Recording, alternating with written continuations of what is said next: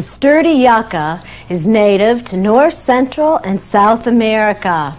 And I have two of them here today. As you can see, they have these wonderful, long, deep green, spiky leaves. And in fact, they may even look somewhat familiar to you because there are some varieties of yucca that live outside in this area and are very winter hardy. But these particular yuccas are not that way. So if you get one of these, you definitely want to keep them in the house.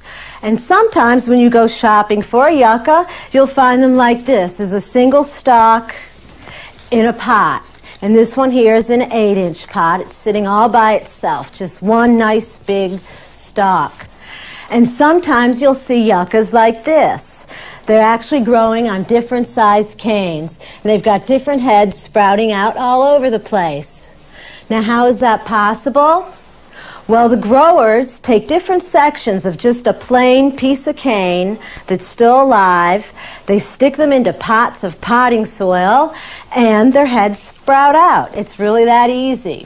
It takes a little while for them to actually develop into a plant this size, but that's basically what happens.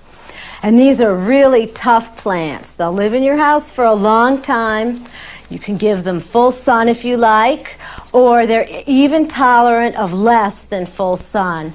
I have an assistant who grows his in front of a north window. He's had it for a few years, and it does great. It's doing really well.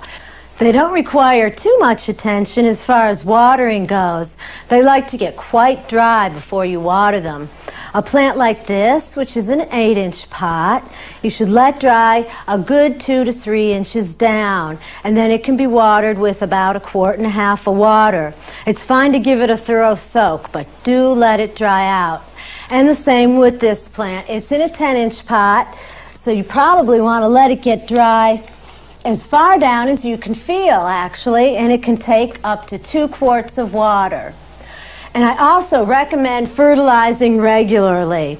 Good regular fertilizing really helps keep a plant healthy. Even though they may be quite sturdy and durable, good fertilizing makes a difference. So don't forget to do that for your yucca and for all your plants.